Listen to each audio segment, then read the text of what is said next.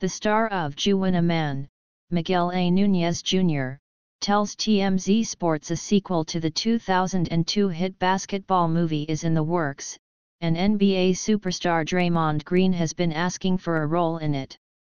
Miguel talked all about the new project out at LAX earlier this week, promising the movie is, in fact, actually happening.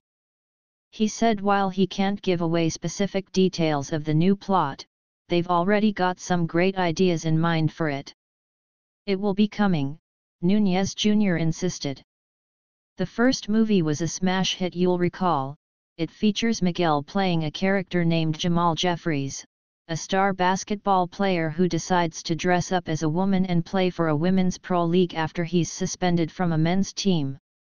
The flick was adored by hoops fans, especially since it boasted guest appearances from a ton of NBA players including Muggsy Bogues, Vlade Divac, Dikembe Mutombo, and Rasheed Wallace. Núñez Jr. said he wasn't sure who all would be in the new feature, but he did tell us Green definitely wants in somehow. I talked to him, Núñez Jr. said of the Warriors star. He wants to be in it as well.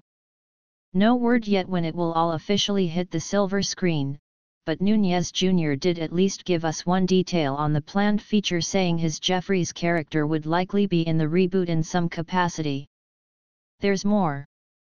Miguel also told us a fascinating story of why he gets a ring every time the Lakers win a championship, and he made a prediction that suggests he might have another one coming his way soon.